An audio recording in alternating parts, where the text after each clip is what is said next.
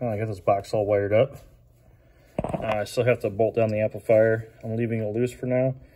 Gotta finish tuning and tweaking. But here's the wire harness.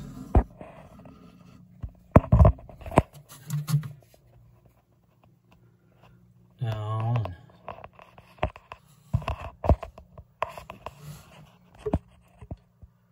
That guy, and I got that guy up there for the 12 volt voltage meter and the dual USB chargers.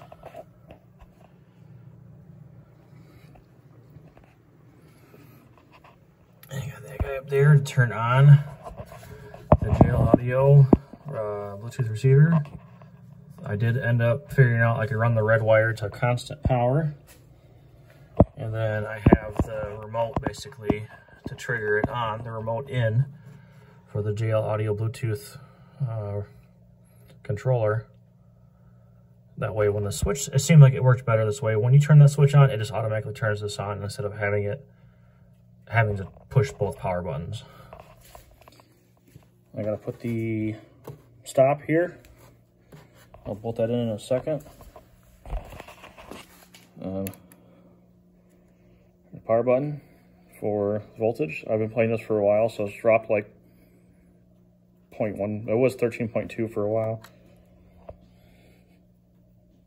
Got that guy. Charging your phone. A little waterproof cover. Got this guy down here. I guess I forgot to show you that. That guy right there. Got most of this covered in snakeskin. Just for the big power wires. Small stuff, in case I have to unsplice something or work on something later. It's got one of these like motorcycle chargers.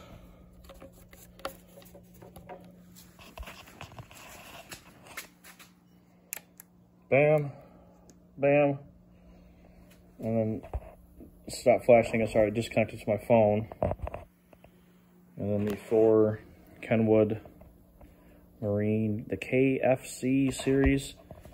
They're only like 30 watts RMS, like 70 max or something, I'm not sure. So far, this little TTN lamp has more than enough ass behind it. This is an Infinity. Part number right there. Primus 600 2A, 60 watts by 2 at 4 ohms, 70 watts by 2 at 2 ohms, and it's pushing these speakers pretty hard. I had to turn the high pass filter up to filter out some of the bass. It was already starting to overdrive them at like half volume for the Bluetooth, and the gain was almost all the way down. So far, it sounds pretty good. These are like $104, and the brother to this is the JL Audio Stage, and that's like $130 or $40. And I started looking at them. JL Audio only has like one review on crutchfield.com. This had a lot, and it's the same amp. Comes out of the same factory. Everything's the same, down to every little switch. So, figured I'd try out the Infinity to save me a few bucks. And we got this Redodo. This is the,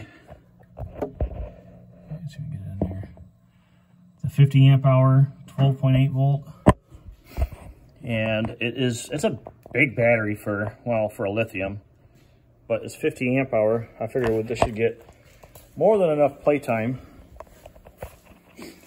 So I will put the back cover on, and we'll do some demo videos. Later, guys.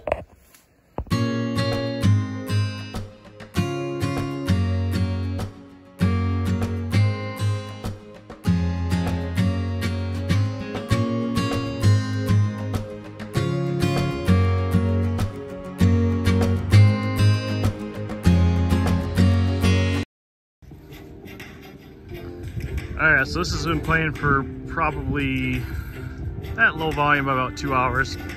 The battery voltage is still at 13. It's a 12.8 resting voltage for the lithium. You know, lithiums, they don't drop voltage until they're empty.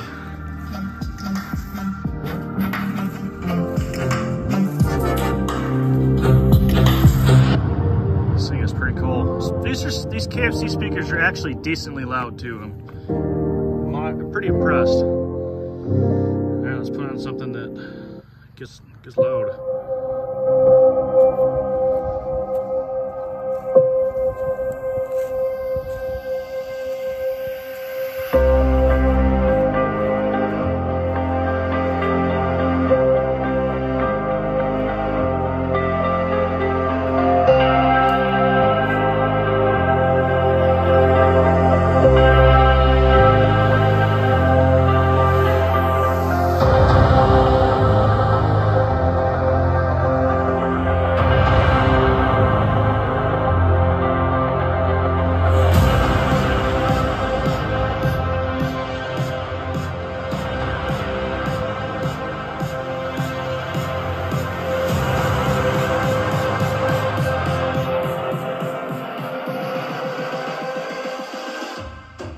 Close your eyes.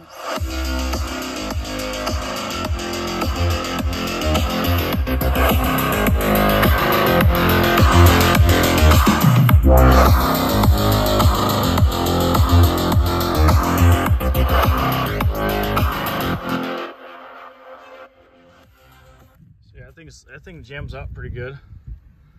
Pretty impressed with this thing. And then this has got, like I said, power to it all the time. Turn it down, turn it up, and you gauge your phone volumes. And then this, boom, it's off. And then the resting voltage, still 13. And then you turn that off so the display's on, and you can use this separately if you want to charge your phone. You guys want one of these? Let me know, hit me up on my Facebook page or YouTube, make a comment. I can build these for sale. This one's kind of a hefty box. It does have the 50 amp hour lithium battery in it, so it's not like super portable, but I can mix some with the 12 amp hour Redodo batteries. I will only say that they probably have maybe a 6 hour runtime. This should run, well, triple that, so anyways, later guys.